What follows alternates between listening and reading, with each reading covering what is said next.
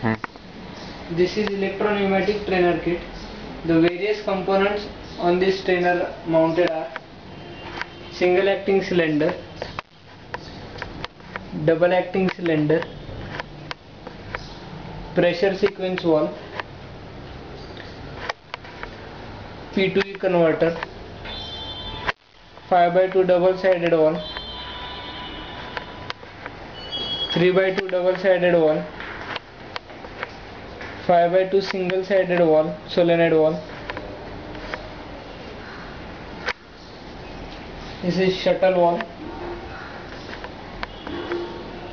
and valve, 3x2 single sided valve, solenoid valve, AFR, that is air filter regulator. This is the air manifold. These are limit switches, right actuated and left actuated. These are proximity switches, and these are indicator and distributor unit. These are relays. This is power supply, and this is signal input and electrical box.